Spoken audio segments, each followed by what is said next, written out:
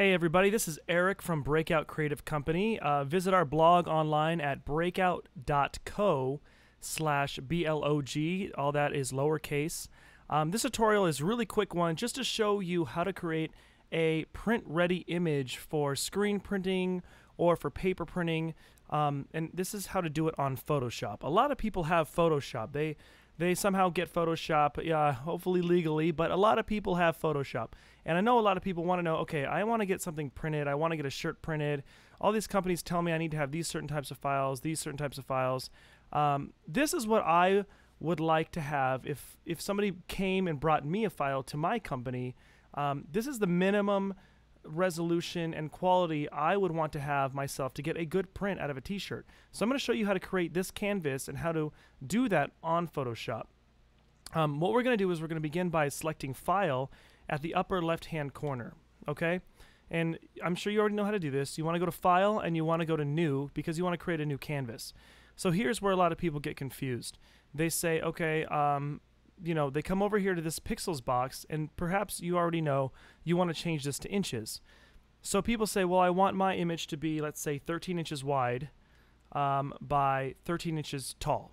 Okay, but the trick is you want to set your resolution higher than just 72, because 72 is the default resolution for, say, an internet image or something used for the web.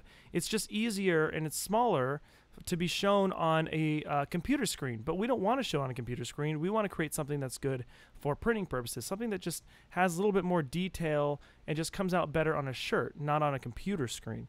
So what we want to do is we want to change this resolution from 72 up to 300 pixels per inch, or sometimes you'll hear it being called DPI for dots per inch, but basically resolution needs to be set at 300.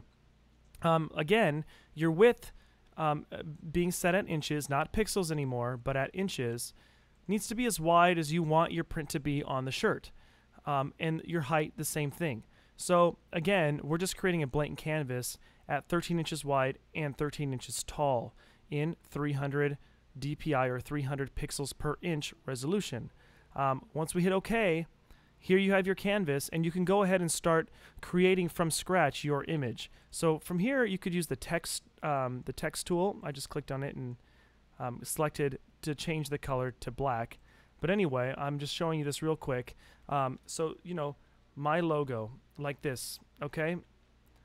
You've got your text tool. You're creating something right now on a canvas of 300 DPI, so that when I zoom in right here and get real close, see how these lines are staying pretty, you know, pretty good looking for the most part, especially when I go to actual pixels. They look very clean, and when I come to get them in my shop, I can translate that into a clean print. What I don't like is when people go to the internet and they'll take a lower resolution image, say like this cat, right? Let's say I copy this, okay? And then I paste it onto this canvas. See how small that is? It looked really big when I went to the website and pulled it up, but as soon as I paste it on my 300 resolution canvas, it looks really small. And so people think, well, I can take this image and I can stretch it like this, and I can use this image on my t-shirt because, hey, I'm putting it on a 300 resolution canvas, but really all you're doing is you're taking a low resolution image and you're stretching it. So as I zoom in here, it gets more pixelated. See how it looks pixelated? There's no clean lines. You see some distortion around the outside of the image, and that doesn't really translate to a good print, and it makes it very hard for me as someone who does separations to take this and separate the colors. So I highly suggest you either find very high resolution images if you want to use images from the internet, or create your images from scratch using the basic tools in Photoshop. So anyway, this was just a quick tutorial to kind of give you an idea on how to create a high resolution canvas for printing if you brought your artwork over to Breakout Creative Company. Also, you know what I didn't talk about is what you would do when you save. There's a lot of different options. We take a lot of different image types when you bring them to us. You could save it as a PSD for the most part, but I don't highly recommend it.